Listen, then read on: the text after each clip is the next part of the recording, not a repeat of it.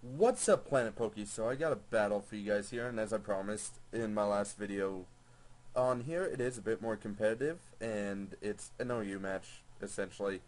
My opponent said mixed tier, but he didn't even bring any non-OU.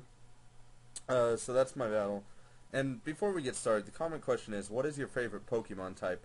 Mine is Dark, personally. I kind of want to know your guys's. So anyway, he's going to lead off with Salamence. I'm going to lead off with Shaman, actually expecting him to lead off with something else. And I unfortunately did forget what my hidden power was. Never do that. That's a bad thing to do. But I'm pretty sure it's hidden power fire. That's kind of why I need to, in my realms, get to the point where the hidden power guy is, so at least when I get a Pokemon with hidden power, I can find out what it is. So I'm going to bring in my Choice Spec Slowbro to threaten out the Salamence, and if he did want to stay in, I had an Ice Beam waiting for the Salamence, but he does go to Blissey. I go to my Espeon right here in case he wants to go for the Toxic, because, I mean, Blissey's are notorious for carrying Toxic, and I was actually suspecting, the Seismic Toss, but Flamethrower is even nice. Much more nice, because it's not going to do as much damage to my Espeon, and he goes for the Scene, just to make sure I'm Magic Bounce. I could not be, because, I don't know, I don't really know who runs and synchronize Espeon too much anymore.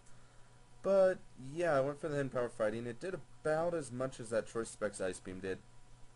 And I'm going to bring in Snorlax, because Snorlax can take special defensive hits pretty well. But unfortunately, he does get put to sleep by that Blissey. Rather disappointing, especially since I am not the Sleep Talk variety of Snorlax. I am actually the Curse variety of Snorlax. Which, if he had ever burned me, that would have been bad, but I do have Rest for, when I get enough curses up to survive. And so I'm going to go for one curse.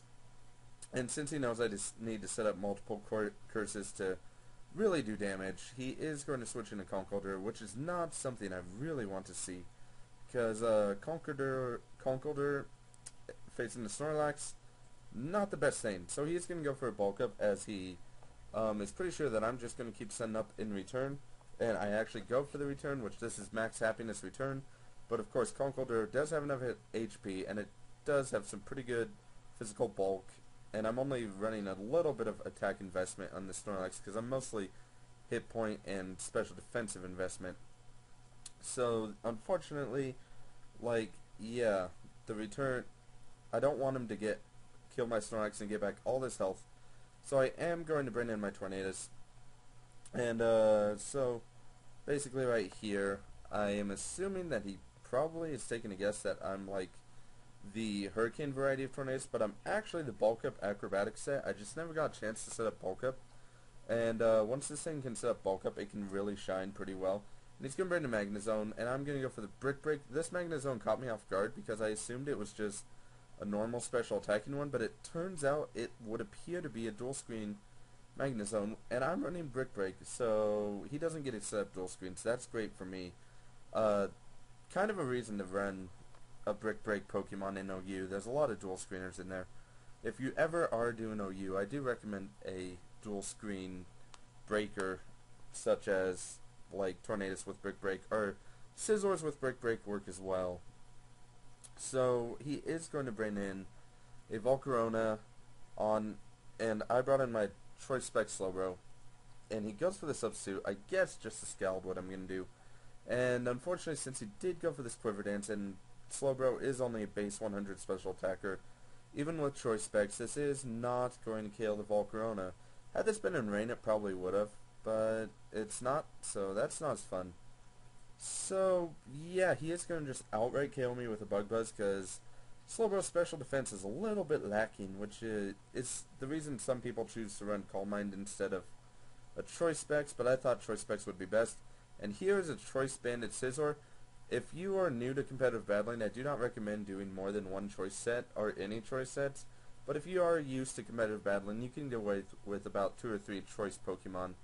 So now I switch into my Espeon, because I need to set up this light screen for later on for Scizor. Because if Scizor doesn't have the light screen, it's not going to survive a Flamethrower from Blissey.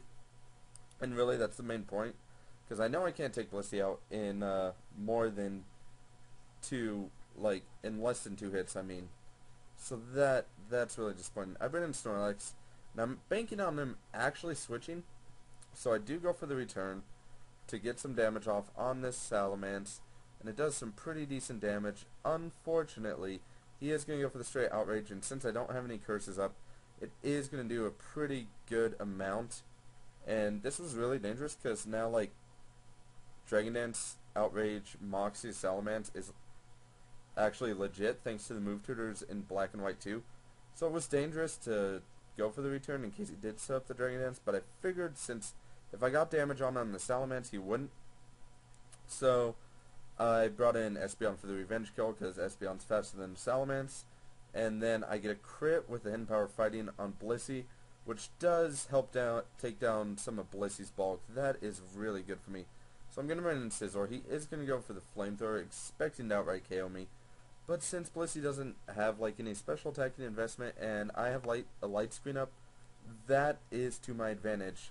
The only thing that can get me now is this Tyranitar if it is running the Fire Blast, because most Tyranitars do tend to run the Fire Blast since Scizor is the #1 OU Pokemon, and I knew that a Magnezone would die from a Choice Banded Bullet Punch easily. The crit does not matter.